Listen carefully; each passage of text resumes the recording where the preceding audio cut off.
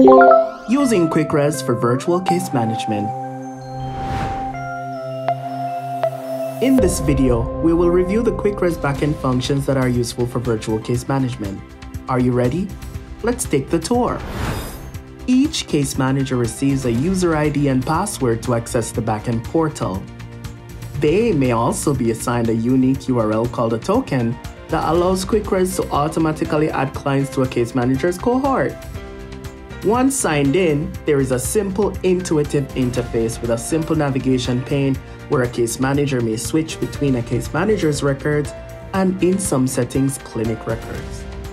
A longitudinal record is generated for each client, and case managers can use simple date filters to view past and upcoming appointments.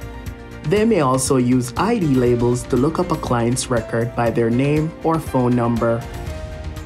The cohort filters can also help a case manager to filter through their records of clients based on their service type and other categories.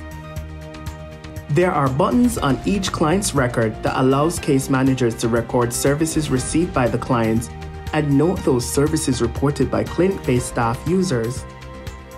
The case management section is mainly used by case managers to add a client to their cohort and to track when a client is due for refill and/or a new service appointment. Case managers may also use QuickRes to report quarterly retention on drugs like ART and PrEP. With just one click, a case manager can book future appointments with the primary details about a client already replicated. There is a section for case notes and to track upcoming appointments. Case managers can also use QuickRes to screen for violence and report services for which a client has been referred.